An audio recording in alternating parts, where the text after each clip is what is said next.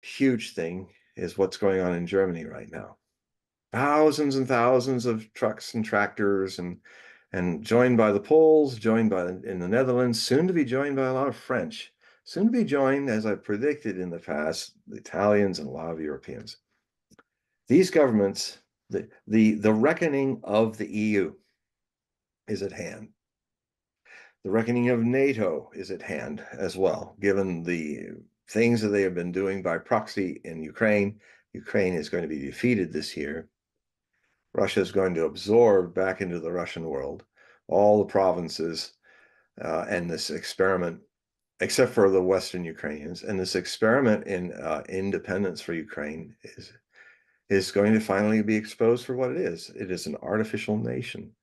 Um, I mean, I'm not judging it. I'm just stating a fact, and history is going to prove it right. You have a nation that had all these people forced to live in it before it was a nation, when it was just a Soviet socialist republic. A lot of people were from land grabs like Western Ukraine, Lenin forcing all the Donbass Russians and Crimea, and then Khrushchev forcing the Russians in Crimea to be a part of Ukraine.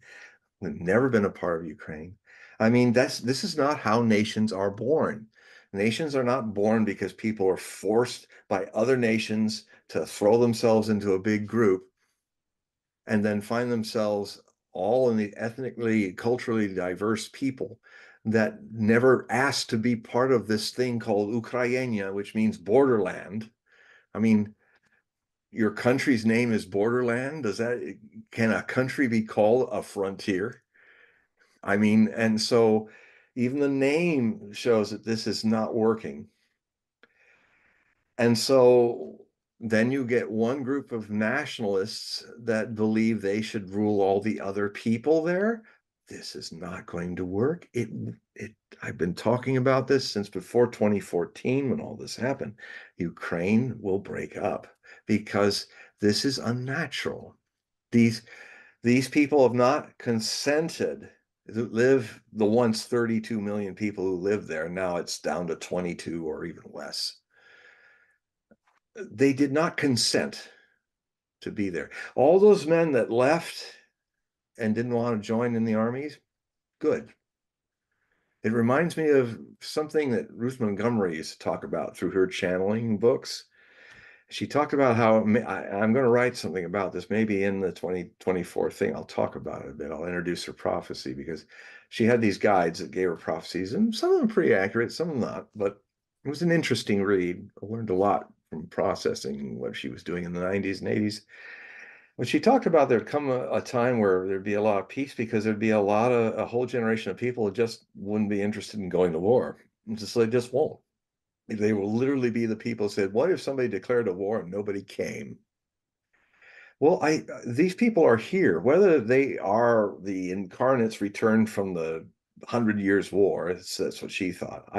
Frankly, there were not enough people living and dying in those 100 years to have such a big impact. So even when I was reading, I said, well, that's just mathematically not, even if they're coming back from there, I think it's a bigger area they're coming back.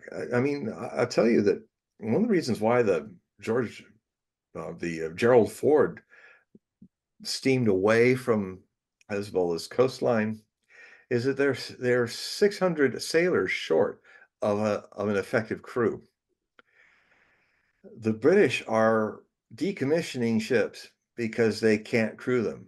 The United States is beginning to do the same because recruitment in the annals of military history, recruitment has never been this bad in the West. And I'm glad, frankly. There'll come a time if we have to fight in wars again, then people will stand up, but they'll stand up to fight because they have to. They're not going to go. I mean, this is the karma, the reckoning of all these 32 years of the American hegemonic power, where all those brave young men and women of America went to fight for corporate interests, not for this country's needs and defense. And that's why so many of them are messed up because they were fighting a fraud. They were fighting and dying as the Zionists want, Netanyahu and all, they've been wanting America to fight and die destroying Iran. They got away with it with Iraq. They tried to pull them in Syria because, I mean, I understand a small country, if it's got a big dumb friend who's ready to stick its face right in the middle of a meat grinder, it's yeah, okay. I got my big dumb friend. We're small. We have a lot of powers and stuff. It'll only take a few atomic bombs to wipe us, or 2,000 Shahab missiles from Iran to wipe us off the face of the earth. So we can't attack Iran, and can't attack Syria, and we can't really effectively take out Saddam Hussein. So we got our big dumb friend, the United States, to go there. Okay, I'll go get him. Oh, you say that Bin Laden was in cahoots with Sodom. All right, I'll go. I won't question that because I'm hero worship all you folks in Israel, and just go stumbling off into adventures. It gets a lot of Iraqis killed and a lot of Americans killed and wounded and damaged, war psychosis and all kinds of things. Well, 30 years of that has sunk in, and I I agree with the men and women who are saying, screw this. I'm not going out there. That's people waking up. I said, I'd rather actually pursue. Why don't we fight this problem where I can't make enough money to have what my parents had? Why are we giving it all to Israel? Why are we giving it all to Ukraine? I mean, this is a beyond partisan issue. Every American, whatever their identity is in politics, why aren't we spending more time just making a budget that defends this country and not defends a corporate cabal that wants to put a weapon everywhere in America, in the world where the sun never sets upon it, and a budget that is killing us economically. I mean, people want to badmouth all the addicts in the streets and all of that is going on. Well, that's what happens when you send all the money off to these adventures, when you start fighting the wars that your so-called friends can't fight, but you're too stupid to see that, and you're just looking the other way because you're just trying to get through your life.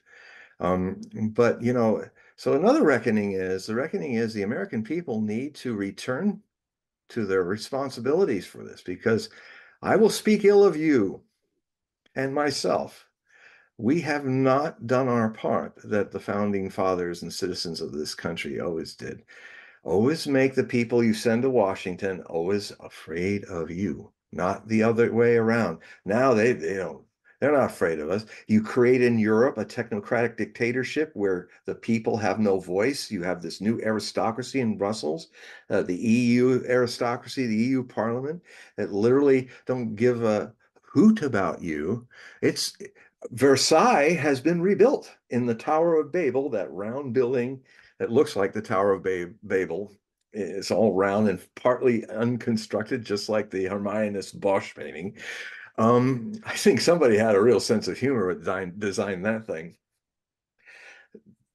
Those truckers that are stopping things happening in Berlin all across that, this is the beginning as Pluto moves away from supporting the establishment and more towards supporting a revolution to reform the establishment, which is the big thing that's coming. This year is the shift. This year is where that starts happening. And I know as a lot of people feel very powerless, that this whole way the world is kind of being shut down, that the elites are literally trying to take our freedoms away, our humanity away, to kind of turn us into serfs. Yeah, they really want to do that. But here's the good news. This happened before in a smaller way. It happened when Pluto started its transit in the birth of America. That was the peak of the aristocratic world as it was at its peak at that time. They were warring against each other. They were all not just one, but they had control over the plebs, the lower classes. But a middle class started to emerge in Europe and Britain and in the British colonies in America. And they like this new cash cow. Hey, these people are industrious. They're giving us more money. We can build more palaces. But at a certain point, the people in the middle classes then said, no, you're taking too much of the wealth. You've forgotten we even exist. You don't care about us, you hate us. You'd rather see us die or starve and stuff. And God damn it, they rose up then, because that's what this energy in Pluto is starting to do now between 2024 and especially peaking in 2034 to 36 when the Pluto return of the French Revolution is on. But this will be much faster and much more of this happening because there's more of us, there's more intensity into it. So these globalists and people, these movements they are doing to suppress us, to shadow ban us, to try to control us is going to backfire. It might finally speaking ill to us citizens wake us up to our responsibility. And when we see our mistakes of letting our governments be overtaken over time by people who don't care about us, who don't honor our constitutional rights, it's just not a left or right thing. This is for everybody. So this begins in this year. And what I see is going to be the repeat of what happened 248 years ago. Right when the aristocracy was at its peak, when Klaus Schwab and his characters are in Davos at their peak, their era is done. It's all downhill for them now.